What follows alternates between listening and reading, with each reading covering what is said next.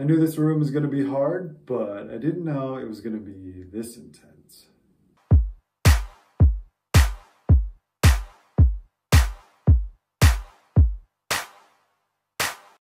Welcome back to another episode of Brew City Builds. Woo! If you're new to my channel, hey, my name's Marcel. I've been renovating this house that I bought with my boyfriend Ben over the past year, making over each room one by one. And we finally made it to the last room that needs to be done on this floor, which is the bathroom. It's been a journey to say the least. We have the entryway done, the living room done, the kitchen is done, the dining room is done, the hallway is done, the guest bedroom is done, and the primary bedroom is, you guessed it, donezo. I always hoped to move into a house that had the original mid-century bathroom with those amazing pastel tiles that I could just update the sink and the fixtures and kind of keep that original vibe of the house. But unfortunately, this bathroom is pretty gnarly and it doesn't even have a shower, so I'm gutting it. Luckily, my mom is flying out from California for a couple weeks to help guide me through this process since I've never done anything like this before. She's a DIY queen, so I'm super happy that she's coming out to guide me through this. She's not a huge fan of being on camera, so I can't promise that you'll see her much, but I'll definitely try to sneak her in when I can. She's gonna be here in a little over a week, and I have a bunch of trades coming to plumb in a new shower and do all kinds of other stuff, so I gotta get going on tearing this room apart. So enough of me talking, let's do it.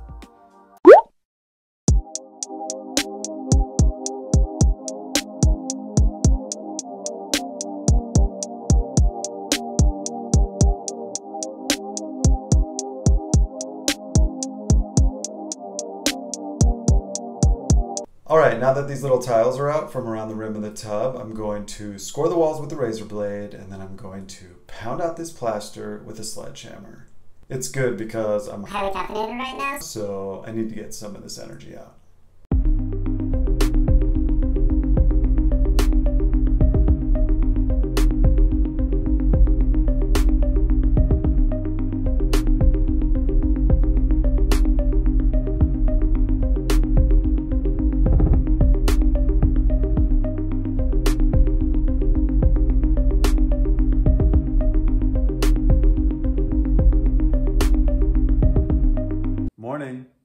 After taking those walls down, the tub was literally filled to the brim with drywall and plaster, so it took me a couple hours to haul everything out with some buckets. I was totally dead after that, so I decided to stop for the day.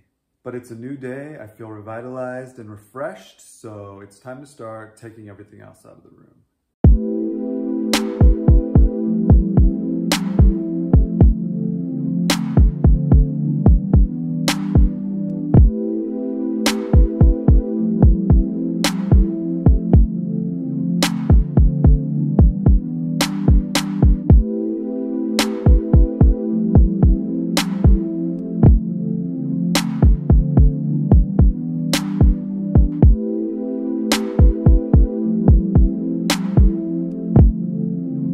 Water break.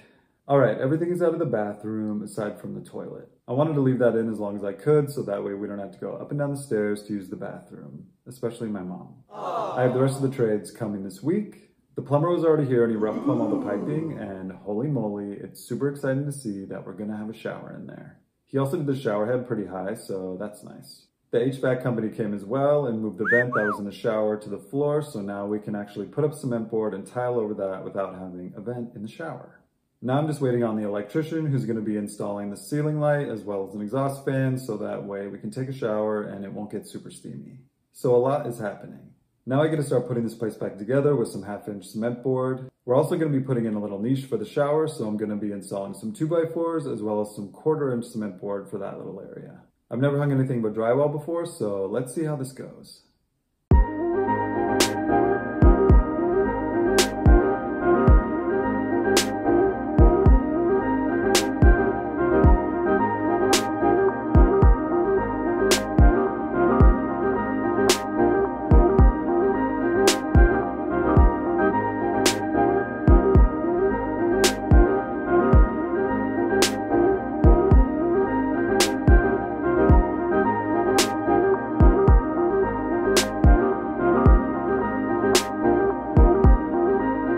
The cement board is up. That was intense. A lot of dust. I'm about to put on the thin set for porcelain tiles, but first I had to caulk with some silicone caulk in all the seams to make sure that it's super waterproofed. So yeah, I'm gonna mix all that together and then it's time to mud.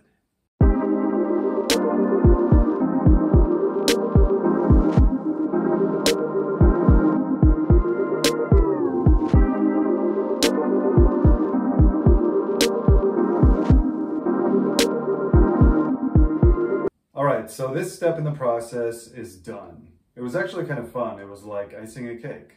Now I have to move on to taping and mudding off the drywall. I have to patch up those little holes that the electricians made when they installed the light/fan, as well as some drywall patching that happened around the shower, and just some other little holes and some damage to the walls that I want to mud. So yeah, and then once that's done, I can start putting on the waterproof membrane, which means we're one step closer to tiling.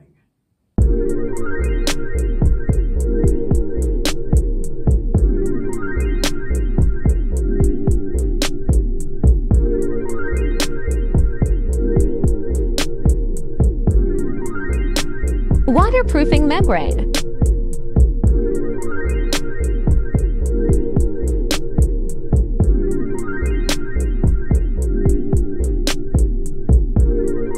Alright, so the waterproofing's up, but there's been a change of plans.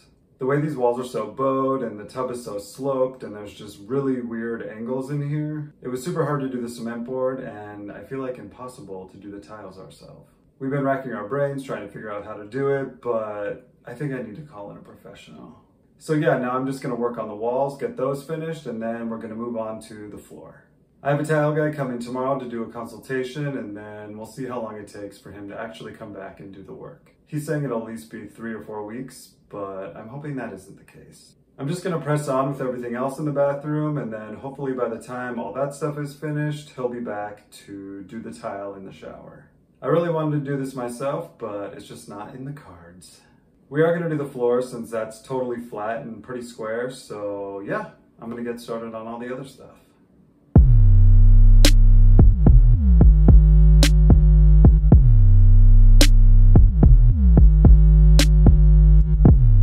Alright, so I just got a text and the bid from the tile guy. And it turns out he can come a lot sooner than I anticipated. He also gave me a really good bid with the floor included, so you know what? I'm gonna go for it. This bathroom is a lot, so I'm totally down to have somebody help take some of the stuff off the checklist. Bath renos are no joke. While I'm waiting on him, it's officially time to take out the toilet, the subfloor, and put in the tile board. Whoever did the subfloor before did it with like a particle board, so it smells like pee, first of all. Disgusting! And it's falling apart, so it's time for that to go. So once I finish up these errands, I'm gonna go home and get started.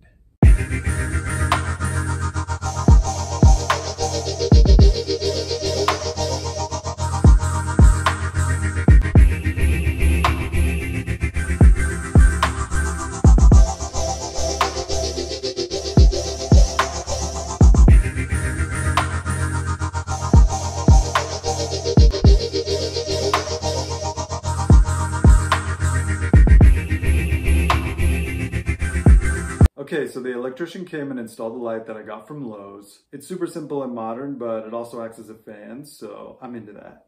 Loves that. Now it's time to paint these walls. Everything's already been sanded, so all I have to do is tape, prime, and paint.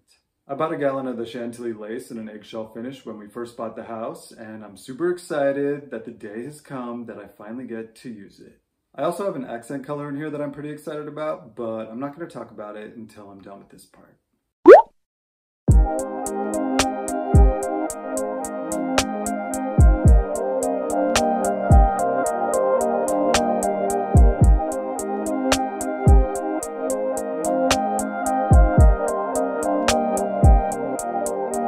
Alright, so the walls are painted, so now I can finally get to the accent wall. I want to do a nod to those mid-century pastel bathrooms, so I decided to paint the bathroom pink. I'm a little nervous about it, but I went through a bunch of pink colors and found like a orangey kind of corally one, so I think it's gonna look good. I usually wouldn't choose this color, but it's the bathroom, so why not? I don't want to do a tile backsplash behind the sink and the toilet because this space is pretty small, and I think if I do a lot of tile with some grout, it's just going to make it feel really cramped, so I'm painting it instead. So yeah, I'm using the color Coral Mist by Valspar in a satin finish, so hopefully that'll be enough to protect the walls. I think it will.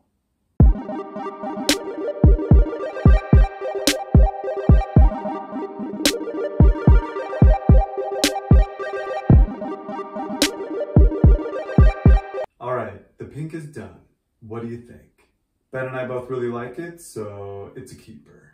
Anyway, I was just thinking how some of you are probably going to think I'm a total trash person for leaving this hole in the wall. I could have just patched this with some drywall and some mud and make it disappear, but when I took that mirror down, I got kind of excited, hoping that there would be like some treasure or a letter or a photograph or something, but all there was dust. So I was thinking that I should put something in there in the case that somebody redoes this bathroom down the road. I have a little collection of vintage magazines, so I thought I would pull a page from this 1984 17 magazine and put it in there with a little letter about Ben and I. I don't know exactly what I'm doing, but I'm gonna whip it up and I'll show you when I'm finished. Alright, I think I'm finished. I got this 80s chick with her cherub little face fresh out of the shower, so it's fitting. The pink note on her forehead says, "This bathroom was renovated with love in August of 2021. I also included a little letter about Ben and I and the house and just our stories, so hopefully someday someone will find it. It's time to close her up.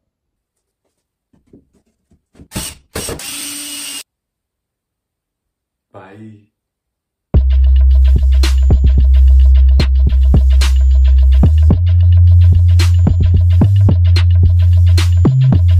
I just got back inside from cutting, sanding, and priming these little wood pieces, so now I can finally install the window trim. The existing ones were a total mess, so I decided to rip them out and just start fresh. I'm going to be using a nail gun with 1 1/4 brad nails to install these. Once these are up, I'm going to tape everything off so that way I can caulk, and then I'm going to prime and paint all the trim in the room. I have to go through this whole process again when I do the baseboards, but I can't do that until the tile's in, so for now I'm going to work on all this stuff.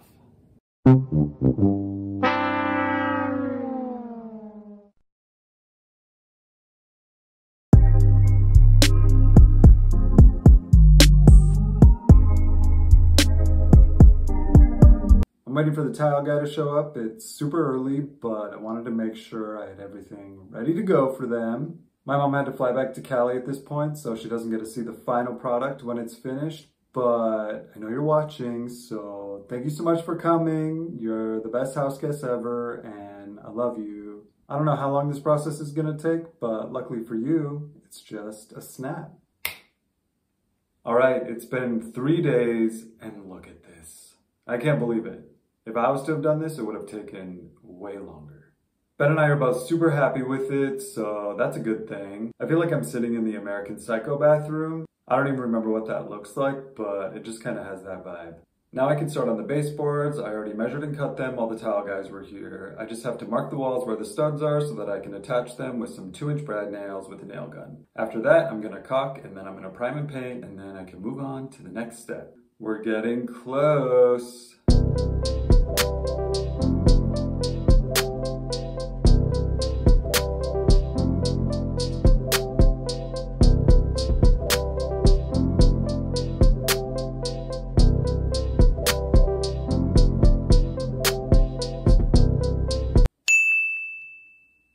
Alright, so I waterproofed the grout on the tub surround as well as the floor. It was a super tedious process since there's so many grout lines, but I got it done. I actually made a little how-to video on it, so if you're curious about how to waterproof your grout, check the link here or wherever it is. Now I'm moving on to the final step before I can start moving everything back in. I'm going to be using some white silicone caulk to finish off everything and also make it extra waterproof. I'm probably being a little extra with this, but I taped everything off just to make sure that it's super clean lines. I'm trying to avoid the caulk from going in the grout lines, so I think this will help.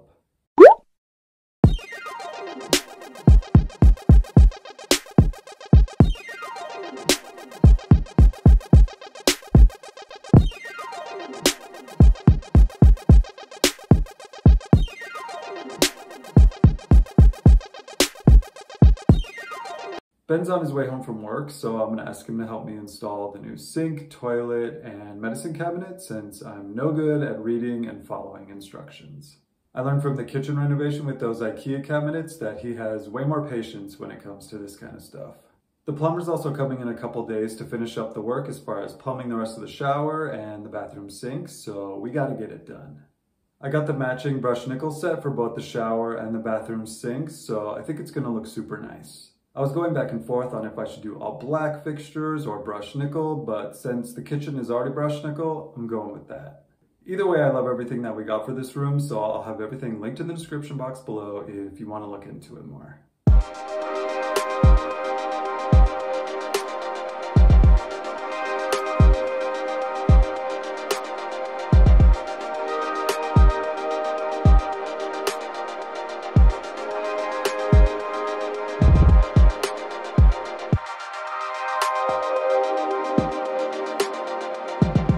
We finally have a toilet. Now that all the big stuff is in, I'm going to install these little glass shelves that I had made for the niche in the shower. I use this local company called Lumen's Glass. They literally had the shelves ready for pickup within a couple hours from when I called in the order, so I'm a big fan.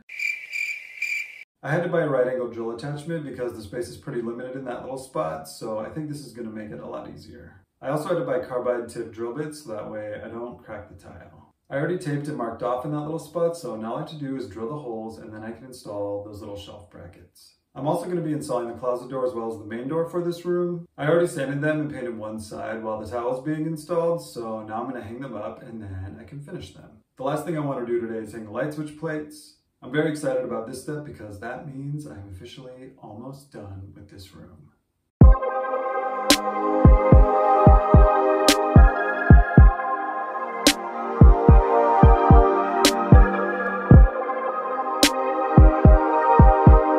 I just cut this little floor transition strip, which is the last thing I have to install in this bathroom. Once that's done, it's time for final touches.